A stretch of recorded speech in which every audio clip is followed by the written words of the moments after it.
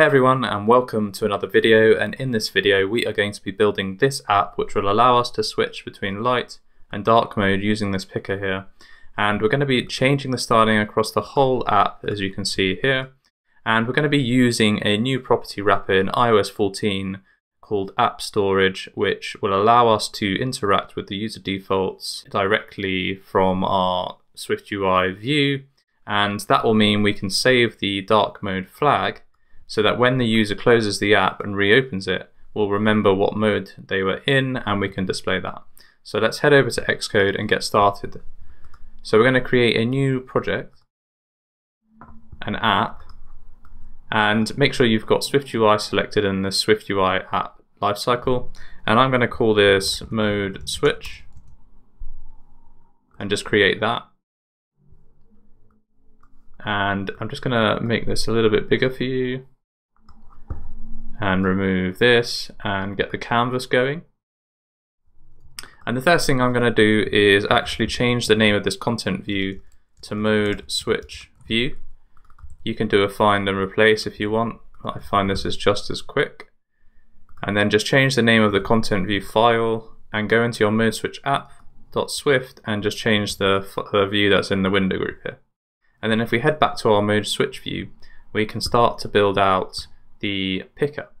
So let's remove this text, hello world, and we're just going to have a vstack which will contain our picker with a title of mode, and then we need a selection, and this is going to be whether this is light or dark. So we can say is dark mode, and you can see here that this is going to be a binding, and then inside our picker we're going to have two options. One is going to be light and one is going to be dark, and we need to give these a tag which will represent whatever this binding is, so that when you select one we will set this binding to whatever the tag is.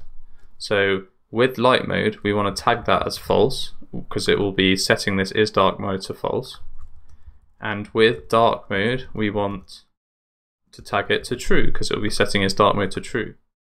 And the final thing we need to set up is this actual property. So if we come to the top here and we say at AppStorage is dark mode, private var is dark mode equals false. And I'll explain what's happening here. So this AppStorage allows us to essentially shortcut away to the user defaults. So we're going to be setting a flag is dark mode, and if we don't have that in our user defaults already, it will just set it to false. If we do, it will read the value from our user defaults. So by adding that here, we are setting this AppStorage flag or user defaults flag to false when we click light or tap light, and to true when we tap dark, and then it's stored in the user defaults. So if we just try and run this quickly, you can see we get light and dark, not quite what we want. So what we need to do in order to make this look more like our initial app here, this nice picker, is we need to give this picker a style. So we're going to have picker style, and we're going to have this as segmented picker style. And we should see this update. There we go, that's nice. And then we need to add some padding so that this gets moved in a bit. And then we're just going to add a spacer for now at the bottom so this picker gets pushed to the top. And that's already starting to look a bit like what we have here. So now this bit here is a list, so let's go and add that. So instead of the spacer, we can have a list. And what we're going to have in the list is just a range from 0 to less than 5. And the ID of this is going to be self. And then we're going to have that number there in. And what we're going to do is just have text and interpolate the number into a string. And there you go, you can start to see the list forming here. So we've got our list, and remember that we had this navigation onto a second screen here. So we can do that So what we need to do for that is wrap our text in a navigation link, set a destination. This is going to be text with that num again, same as we got below. And then the content itself, which is our text here. And then we just need one extra bracket, and we can do Command A, Control I to realign all this. And then if we try and run this again,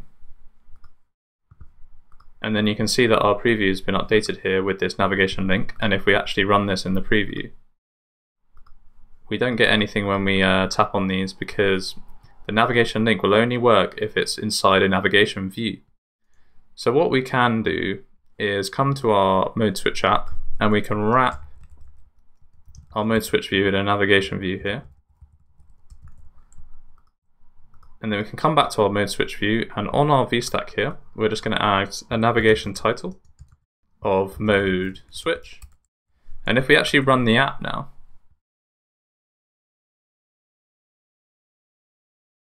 we can see that it's already taking shape. So we've got our switch here, we've got our navigation, and the only thing that's not working is this switch between light and dark. So let's go ahead and implement that. So if we head back to our mode switch app, what we can do is add our TabView.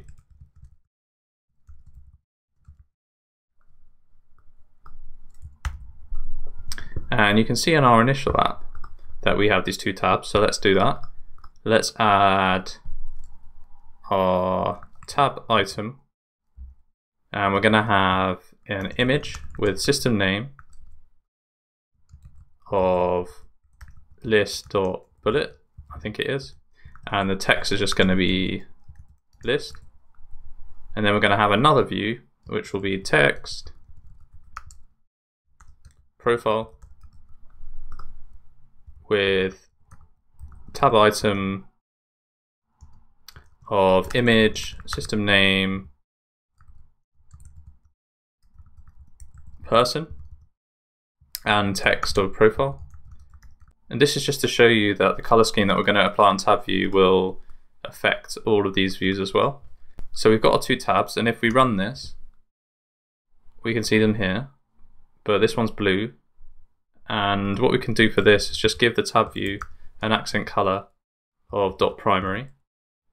And if we rerun this, we get the correct view color here for the selected state. And we also get the correct color here for this back button. And in order to get the dark mode working correctly, we need to look at our AppStorage again here. So we're going to say AppStorage is dark mode, private var is dark mode, and we're going to set this to false if we don't have anything. And all we need to do, and there's two ways of doing this, is type dot preferred color scheme is dark mode question mark dot dark else dot light. So this is one way of doing it. So if we run this, you can see that dark mode is active. And if we switch to light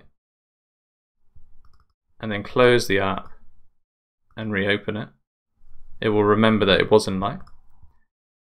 And the other way of doing it is to type dot environment, and then the key path is going to be color scheme, and then you can just do the same logic here.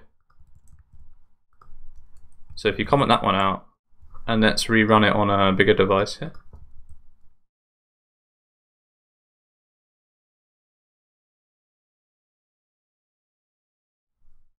So you can see here we've got light and dark, and we switch to dark. So it works exactly the same way. If we close the app and rerun it, it remembers that it's in dark mode and all the views are styled correctly. So there's your two ways of doing it, and I think that's pretty easy, and this AppStorage is really nice. So if you like this tip and this video, then please give the video a like and subscribe if you aren't already, and I'll see you for the next one.